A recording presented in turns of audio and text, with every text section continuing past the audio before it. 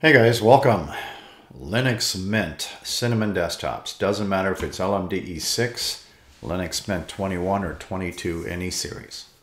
Talking about having fun with your panel today. It's all about the panel, and you can see mine is on the left side of the screen today. I'll talk about positioning that on the top, the right, and the default is bottom. And also the relationship of the size of these icons and the different zones. These are broken down in 3 zones. And also if you're using intelligently hide or auto hide, you may run into some problems. And I'll talk about some of the ways you can think about that. Also, my panel currently has a label that doesn't say menu. It says LMDE6, and you'll see that in a minute, and it displays the full date on the bottom and top panel. It's all about the panel today. So I'm actually in 4K mode, but I'm filming in 1080. So when we deal with different screen resolutions, and a lot of you folks will have different screens, we get different visual experiences. And I'm the type of person that demos everything on my videos, on my 500 plus videos. If you become a new subscriber, you'll see that. I also recommend that you read my about section and the posts if you become a subscriber. It's all about the panel today. So none of us are born knowing everything. Now, I've been around Linux ever since it was founded. What is that, roughly 30 years ago, I think? And I was using other computers and Unix before that. Visual experience about the panel. Now, this has a logo, and that displays the full date, but only if I'm in this mode. So now you can see LMDE6, and it's displaying the date and the time. Right-click on your panel to move these things rather easily. Right-click, move here. So in some instances, depending on how you got this panel set up, it could be a hindrance. To give you an example of this, I will switch over to auto hide. That's very common what people do. You know, you go in here and you click open your browser, and then you're surfing the internet and you wanted to go and close, and all of a sudden this menu comes in your way. It's blocking that button. Just giving you something to think about. Well, I could use Alt and F4 to close that if I wanted to use a keyboard shortcut. Or maybe I can change this to intelligently hide. Well, let's do that. It's currently staying. So let me open up a browser and go full screen again. We still get the same problem. Or I could maybe reduce the window and work from this environment. That's fine. All right, so we have to think about some of these things that when we use the panels in different positions. Now, what would be optimal in here would actually just be the standard mode. Show always. Now, when I open up the browser, it doesn't move out of the way. I can go full screen, and I have both buttons here. So this doesn't hide or done, but you'll just have the real estate from top to bottom on your browser, but you lose a little bit of space on the sides. But at least you can see that without having that interfering on top of the actual close button. So some people are looking for solutions for stuff like this. All right, so some people don't care to move panels, but I'm just showing you you can. Now I want you to notice the spacing in here. And of course there's no label, and my time and date thing is cut off. Now it's full. It's all about the panel. Do you know how to use your screenshot tool? I do recommend those, and you can do window screenshots. So an example of this would be if I'm editing the panel, you can open it from here, or you can right click on the panel and open it from here. So this window here, I'm going to put a lot of the stuff back to default to let you see what it looks like. But the panel is actually broken down in 3 zones. If it is in the standard position, it's called left, center, and right zone. Unless you have a good reason to edit your center zone, I don't recommend it unless you have a good reason. The left and the right zone, though, I will talk about. What if the panel is in the vertical position? Well, if your panel is in this position here and you right click, then it'll say top zone, center zone, bottom zone. Still the same numbers. All right, so I will close that and move the panel by right-clicking and moving it back to the bottom, which is the standard position. And now we're going to talk about settings. When you make screenshots, again, you just open this up into an SC and you'll find your screenshot tool. Do a window screenshot. It's usually the most conservative and smallest file that it'll make. Just snap the shot. I'm going to put mine on the desktop as a temporary measure. And this will only be one screenshot of the left zone. But if I was doing an edit on the right zone, I would do another screenshot. And then you can save these to wherever folder that you want those to be in the future. And since we're not born knowing everything, it's a good idea to do screenshots until we get comfortable with everything in here. So let's start with the left zone and the panel height to standard, which I believe is 40.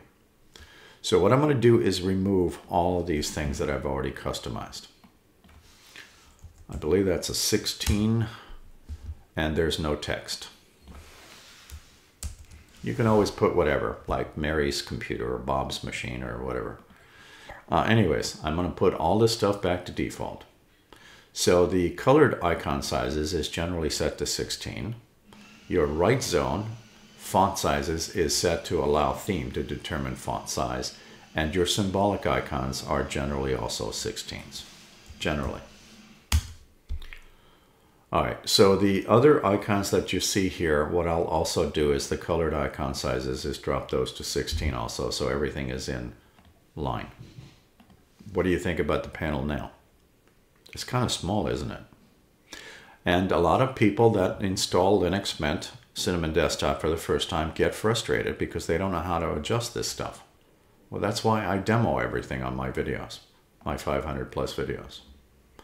So again, depending on your screen resolution, your choices, you could be playing with these, trying to get these to the right sizes without realizing the fact that they're independently adjusted. Keep in mind, you may not have 4K. You may have 1080. You may not even have 1080. Maybe that is your maximum screen res. I don't know.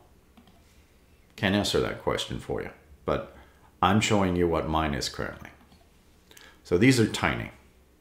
So what I'm going to do first is I'm going to increase, no, actually, I'll leave that alone. Let's deal with these guys first. So the panel, again, is broken down into zones. If your panel is on the bottom, it's left zone. If your panel is on the vertical fashion, it would be top zone. The font sizes is something that I'll use when I use the label. So I'm going to drop it down to colored icon sizes, which is step 2. These are your colored icon sizes.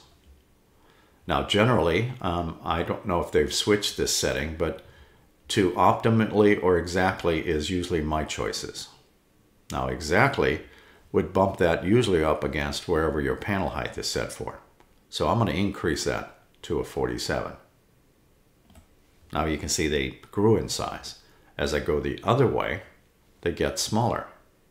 Even though, because I'm using that setting there that says exactly. So going back to 47, 48, somewhere in there, they're now taller. Now what I'm going to do is I'm going to right click on this icon and hit configure and put that text back in here to remind you this is LMDE6, and at the same token make this icon roughly the same size as that number right here. So if you want, I'll do a 46. So it's one number under the panel height. And it should be touching. And it is. If I don't like the black and white Linux Mint icon, then I can change that to a green one. Or any of the other derivatives in here. And even silly stuff, including emojis. You can also browse for your own icon, if you like. All right, so I just adjusted the height of this based on the height of my panel. So there's a relationship with this icon and the panel. That's the only reason I'm talking about this. Other than that, there's also other settings which I have different videos for. Now, always show is our default. Auto hide, intelligently hide. They come in handy for a lot of things, but not always. Panel height is how tall this thing is. And the left zone colored size icons, you probably want to scale that to your optimal panel. Now this is generally set here, so you can see how small the text is. So I usually overwrite this to a 16. Now what exactly does this mean though? Allow theme to determine font size. In here, your system settings are themes. You may have not changed anything, or maybe you're not aware of this. But there's lots of things you can change depending on what you're doing. And you can also, I think there's 90 extra themes that Linux Mint has for you, you can download and test. So themes also sometimes determine font sizes that are even smaller or even larger. But I like to overwrite that setting. Take a good look to see how big this logo is. And some people don't like logos, and that's fine. I'm just showing you you can, and what the relationship of this is. The maximum is 16. Now you can see it just went large. So now we're done with the left zone. Again, unless you got good reason, I would leave the center zone alone. Now the right zone, on the other hand, has also a relationship to our panel height. Now you can see how small this stuff is. And maybe you're okay with it, but some people are not. Font size, again, allow theme to determine font. So this could be larger or even smaller depending on the theme you picked. But I'm going to make this bigger. Again, same thing, 16. Now these over here are called applets. Your system applets generally are white. Some of the other stuff that you have open programs also produce icons in here. All right, so we're going to talk about font size. Again, I'm doing this because this has writing in it. And then the colored icon sizes are actually these three icons, or these two. So I'm going to click that and do that, or that. That's as tall as it'll go. This is Solar. If you've never heard of that, I do have a video on that, to program in your Bolt receivers or even the regular receivers on Logitech keyboards. And it reports battery information too. That's a simple screen recorder icon. That's the colored icon.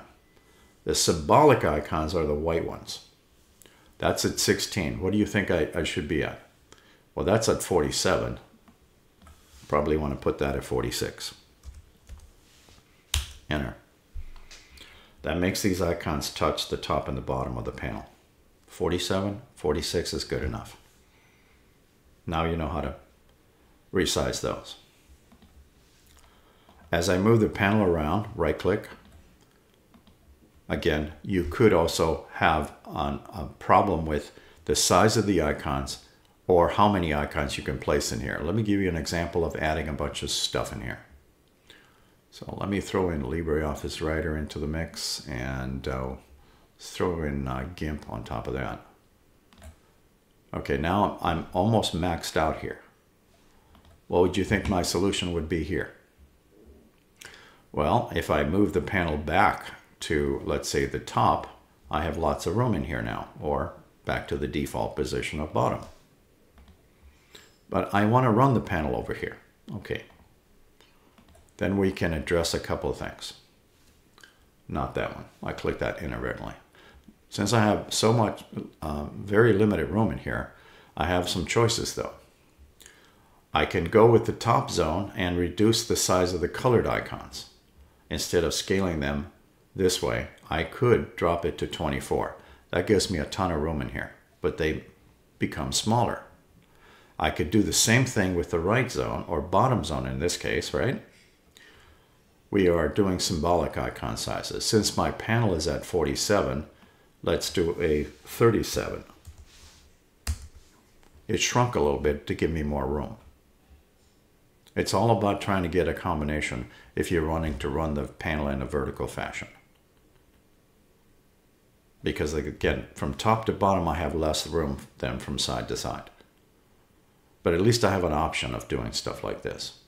And keep in mind, you know, when we are dealing with trying to put a whole bunch of these icons in here, that all depends on how much real estate you got.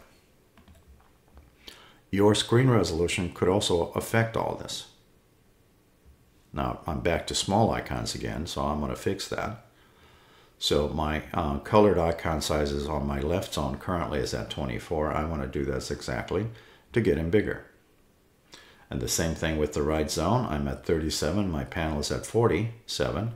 I'm going to make that at 46 to get those icons bigger. It's not a problem with top or bottom because that's the same room. It's just displayed differently. Okay. And then again, when I'm running this in the top and bottom mode, if your panel is not disappearing, then you probably don't have a problem with this. However, if you decided to turn on this features, auto hide, and you open up a web browser, it goes full screen, and then you're aiming for the close button. Guess what just got in the way? Your calendar. So I could use Alt and F4 to close the browser, but is that really something that you would like? Well, again, I could also just turn this back to always show. That way I can run my browser without having to have it interfere with my close button. Something to think about when we're doing panels. Thank you for watching.